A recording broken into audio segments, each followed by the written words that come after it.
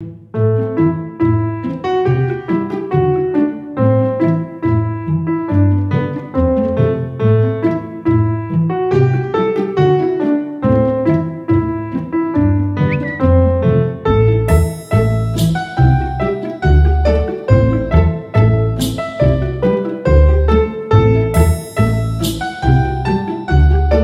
today we're gonna be talking shit and eating. God, I miss doing these videos, but I'm starving and I made up some quickie little lunch. It's potatoes, fried tofu, rice, and some chicken pot stickers. Yum. But anyways, I want to talk about why I moved to a different Airbnb, because this really, like, I cried for like a whole day, because I was just like, this is so sad.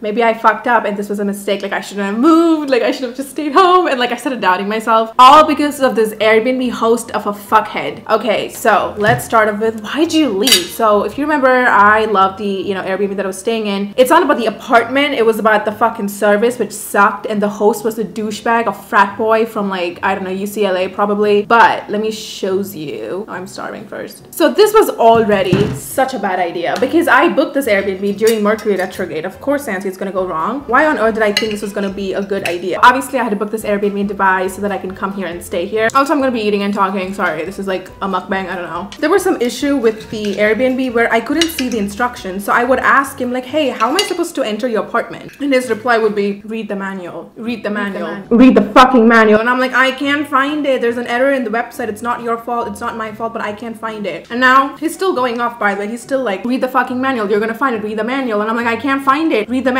I can't read the manual. This was our conversation for like 20 minutes. And I remember telling it to my manager, like, I think, like, I don't know what's going on. Why does he keep saying the same thing? Read the manual 10 times. And then my manager's like, I think it's a robot you're talking to. And it's not. It's an actual person who's pissing me off. And I'm coming from a 17-hour flight and I need like a home to stay in. I'm having 10 luggages, 2 designer bags with me. Like, you can just mug me in like 4 seconds if you wanted to. And I need to know like where I'm at. How am I supposed to enter? What's the key code to enter the apartment? 12 hours before the flight, he's pissing me off. Anyway, I let it pass. Bad fucking idea. Should have given up already. I call him all the way from Dubai, and of course my credit ran away. International call, boom, my money was gone in like 4 seconds. I call him and it's already a boy, like, bye. It's not a man, it's like a 16-year-old boy, easily. Hi, hey, what's up? And I'm like, hi, am I speaking to XYZ, like your apartment? Like, I'm calling you from here. I have a flight to catch in 12 hours and I will be in air for 17 hours. I'm gonna land. I don't have a SIM. I need you to give me the proper address to your house, and how do I enter your house? Give me the code, give me something. He's like, oh, well, I can't like trust you like that. Like, I can't just send it to you because like you're a stranger. You'll have to read the manual.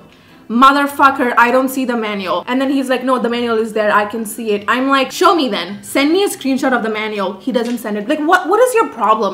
Why are you making it so hard for somebody who's flying? And I'm like, I just laugh and I'm like, you don't want me to stay at your house, do you? And he just pauses. He's like, what do you mean? I'm like, have you done this before? Have you run an Airbnb before? Because it looks like you haven't. Am I wrong? And he's like, are you mocking me? Are you mocking me? Yeah.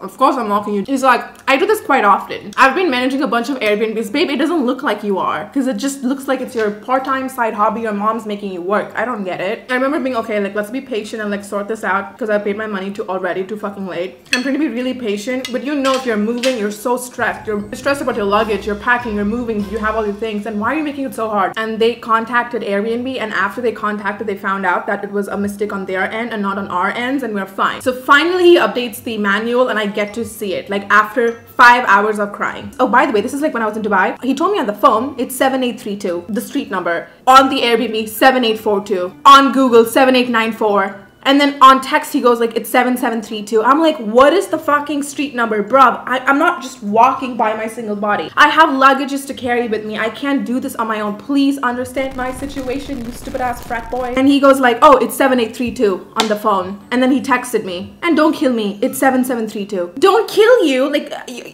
tell me it's not a frat boy. Like, why are you talking to me? I'm like your homie. Whatever. I said, okay. Spent about my credit talking to somebody from LA. My dad's like, what the fuck? You just blew up like $100 in my phone. I'm like, yeah, because that guy was so stubborn. He would just not tell me how to enter his house. I'm like, whatever. And I can't do anything at this point. I have to get in. I paid the money, non-refundable. Anyway, fast forward. I land. Everything is good. I get a new SIM. I figure my way out inside the apartment. I meet my manager. He goes like, you have to stay here for 1 month in your Airbnb to figure out legal documents. Visa, you know, how you're gonna gonna decide all that. So I said, holy shit, I only booked it for 2 weeks. He's like, yeah, you need to extend it for 2 more weeks. Call up the Airbnb host. I'm like, hi, I need to book for 2 more weeks. So online it shows I can book it, but then it blocks me at the end. So what's going on? And then he goes like, oh, Airbnb, the website is like under maintenance, so that's why you can book it. But don't worry, since you've told me that you need 2 more weeks, I'm gonna book it right now and I'm gonna save your stuff here, so don't worry about it. I said, okay. I tell him, hey, can you extend it to these days? He says, got it. On the phone and on the text, here are the messages. And I'm like, hey, there's no cleaning supplies in your apartment. How am I supposed to keep the apartment clean? I'm like, I'm walking on dirt, dust, gravel, stones. Like, can I have like a broomstick, a vacuum? He says, it's behind the fridge.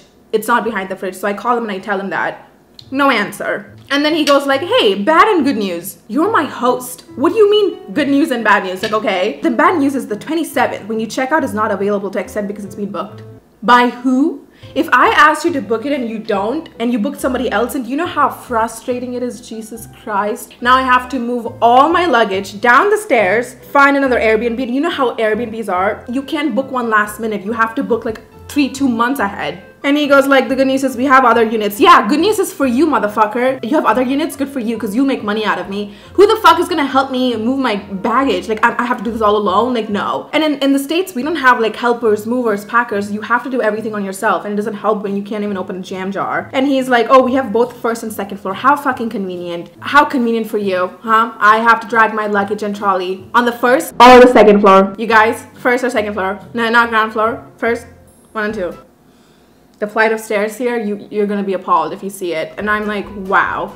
Didn't I book it with you? Why did you let somebody else book it? And here's the thing. So he goes like, I'm like, can you send me the link over? He never sent me the link to the apartments. Okay, all of this is important. I'll tell you why at the end. And I'm like, I'm willing to stay for extra 3 weeks. Can you please cancel that booking? I'll give you more money. Nope, we can't. I'm sorry. Totally forgot about this. This is the most crucial part. If you're an Airbnb host and a guest wants to stay with you, you have the option to either accept it or decline it. Okay. He made it go like, oh, they booked it. Sorry, I can't do anything about it. No, babe, they book you, but it's up to you whether you want to accept that booking or you can decline it. Because guests have reviews too. Like, I could be like a 3-star, my friend could be like a 4-star, my best friend could be like a 7-star on Airbnb. So they look at you and they're like, oh, okay, the reviews are saying good, we can accept the booking. So you had the option to accept the booking or decline it, but you still chose them over me.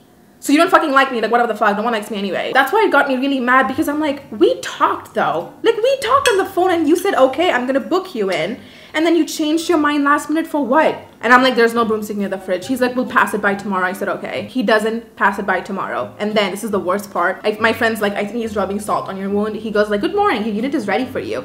The internet info is XYZ. And I'm like, wrong contact. He's like, sorry about that. If that isn't the most embarrassing thing ever, you literally don't even know who you're like dealing with or managing. I have done Airbnb a million times where it doesn't show any professionalism. Like, sorry, but what? Like, he got his guest confused. I don't know who the fuck is letting their 10-year-old son run an Airbnb. Please let them play with Pokemon cards and I don't know, Doraemon. I'm like fucking angry right now. But I'm also hungry and I love the food I made, so I'm not really like mad. I remember calling my mom and crying. I'm like, Mom, I literally can't do this. I'm just like, what? I'm like, I can't move the luggage on my own. Like, if you travel alone, you know, girly, it is so hard. It doesn't help. They don't have elevators here. It's all stairs. And I'm like, I struggle so much. I can't do it. Like, Dad used to help before. My mom's like, no, you're gonna be okay. I love my mom, honestly. She really helped like a lot. Like, you don't even understand how sweet my mom is. Like, she really calmed me down. She's like, you're kidding me. One bump on down the road and you're like giving up. And I'm like, I don't know, I just want to fly back. I always do that. I think it's like an Aquarius trait or a woman trait. Like 99.9% things go good, and that one time did you see how I was struggling? Did you see that? I can't open a water bottle. I just hope you know I need my protein take needs to be really high or I'm gonna get fucked. Cheers for being a weak, fragile woman. It's so hard to be me. Not even done yet. Not even fucking close. Okay, after that, motherfuckers, you know the petty Anncy had to come the fuck out. I was like crying on the phone, texting like on the phone with my mom. Like, we're FaceTiming each other. I'm like teared up. She's like, you're crying like someone died. Like, you need to calm down. But I'm emotional sometimes when I'm very weak. I'm weak, vulnerable. I want to kill myself. Anyway, keep going on. And I'm like, you know what I'm gonna do? I'm gonna fucking pull a Karen, Mom. I'm gonna be the angry manager. I took my phone out, opened the notes pad, and I started writing a fucking paragraph. I was so so heated. I'm gonna look at every corner of this Airbnb and write down a bad review. You know I was gonna do that. Like, I have been through too much mentally, and it didn't help when he fucking texted me what he was supposed to text the other bitch who was supposed to come in the Airbnb. That was like the last straw for me, and I'm like, you fucking asshole. Like, I'm done with your shit. So I was like, I'm gonna fucking ruin his life. So anyway, I didn't get the broomstick either, so honestly, I don't care. I don't mind living in a dirty house or a dirty hut. You could give me a little tent and I will be fine. I didn't really care about the dirt, okay? I stayed there for a week. How bad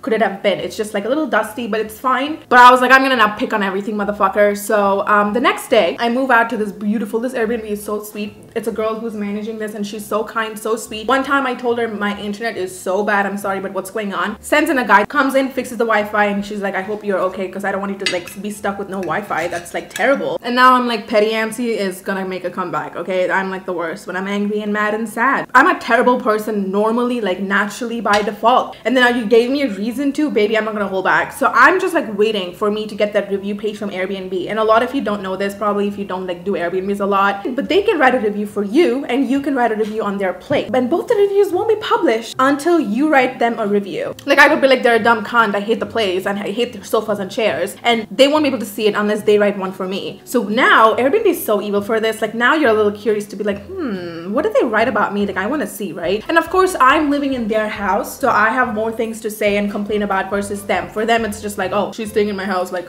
there's nothing going on, nothing great, you know? That's when I was like, this is gonna be fun. So now I'm settled in this house. I have like my peace of mind. I'm a very happy person now. I'm good. And then I remember opening up that notes and I'm like, you wrote that when you were angry and sad and crying. You don't want to have a look at that, but I was like, I need to have a little peeky look of what I wrote. And now he has the fucking balls to text me and he goes like, hi Anncy, it was so lovely to host you.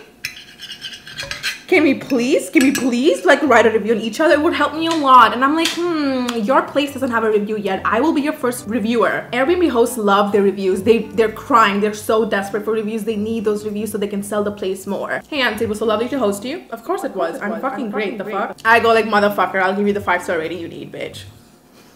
Copy paste exactly what I wrote down in my notes, okay?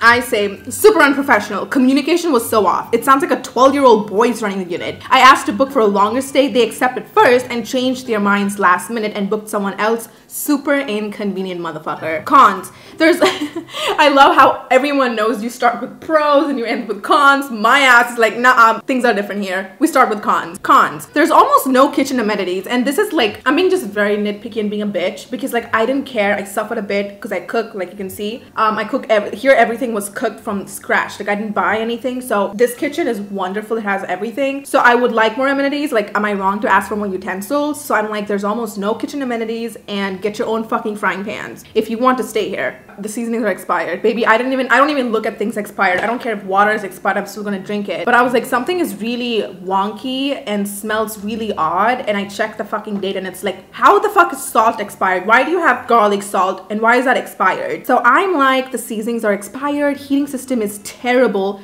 Remember this footage in my video where I'm like, can you guys ignore that sound? It was like, it was like an Indian railway station. Like, why the fuck is your apartment having a loud heating system?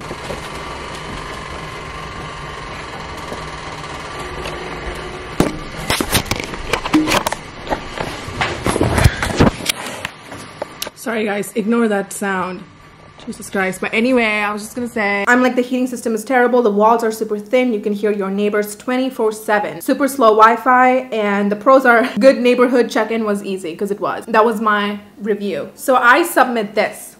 Are you ready for what happened next? He submits a review for me, and then his review was, you guys, lovely guest that I would absolutely host again, 5 stars.